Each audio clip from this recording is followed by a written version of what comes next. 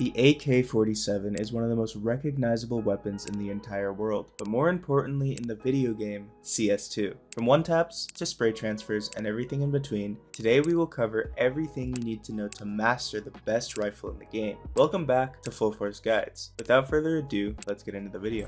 When everyone first starts playing CS, their first instinct is to hold down the trigger and not let go until either you or your enemy has been deleted from the server. This can be good, but only if you actually know what you're doing. Spraying is usually the best choice in close to medium range fights, and every single weapon in CS has its own consistent spray pattern, and the AK is no different. With no counter movements, the AK's spray pattern goes straight up, then 1 or 2 bullets jump to the left, and that's the first 8 to 10 bullets. After that, it gets harder to control. It goes hard right, then hard left, and back to the right. As for spray control, all you have to do is the opposite of the spray pattern. So for the AK, it's straight down, then hard left, hard right, and back to the left. Mastering spray control is one of the hardest things to learn in the entire game, because you not only need to have the spread memorized, you need to be able to hit moving targets and flick between players while still maintaining perfect accuracy. But it can't be that hard, right? If you want the easy way out and don't feel like learning the entire spray, you can always just pull down for the first 8 bullets and reset your spray from there. But that's enough of that. Next we're going to talk about bursting. Bursting is probably the most common way to fire the AK. Bursting is just shooting 3 to 5 bullets at a time and then letting your spread reset before shooting again. Bursting is good in every single scenario because you can maintain insanely high accuracy while still getting multiple shots off. So mastering bursting is a must. While you're bursting, you also have an advantage of moving between each burst, making yourself harder to hit while still maintaining the same kill potential. Lastly, with bursting, don't forget that if you're shooting a burst in that 4 to 5 bullet range, you will have to pull down slightly to compensate for the spread. Now, tapping is the third and final shooting style and is the most aim-centric way to shoot the AK. Tap firing is simply shooting 1 bullet at a time and is similar to bursting in the sense that you have to learn the timing between every shot. The advantage of tapping is the near perfect accuracy, making it the preferred method of shooting at a long range. The biggest tip I can give for tapping is just to stay calm with each shot. Long range fights aren't usually about who shoots first, it's about who is more precise with the shots they take. Of course, every shooting style will take tons of time to perfect, but those are the 3 you need to know and when to use them. Now you pick up the good old AK ready to try out your new shooting styles, but first it's probably good to know how many bullets you'll actually need to get a kill. So no matter if the enemy has armor or not, if you shoot someone in the leg, it'll do 26 damage per bullet, taking 4 shots to get a kill. But I hope you're not aiming for legs in the first place. In the stomach, you will do 44 damage without armor and 34 with. In the chest, you will do 35 with armor and 27 without armor. Finally, what we're all aiming for in the first place, headshots will deal a whopping 143 damage without armor and 111 with armor, meaning that no matter what, if you hit someone in the head, you will be getting a kill. And of course, we're excluding wallbangs from that, but we'll get to that. Now next, we're going to talk about something you might not have thought of. Unless there's a suppressor on the gun, you will have bullet tracers flying through the air every single time you click. And if you look at the AK, it definitely does not have a suppressor. What I'm getting at for this is spamming smokes. With the new smokes in CS2, spamming smokes is becoming more effective than ever, but weapons that don't have suppressors, you have to be careful. Good players will be able to use your bullet tracers to figure out your location and shoot back, shutting you down entirely. My biggest tip to combat this is if you want to spam a smoke, make sure to move around a bit between shots. This will make it hard for anyone spamming back to have accurate shots on you. But don't forget, if you're confident you're hitting someone, don't be afraid to commit to a spray through the smoke. A lot of the time, people stop shooting before they get the kill, even if they're actually hitting someone.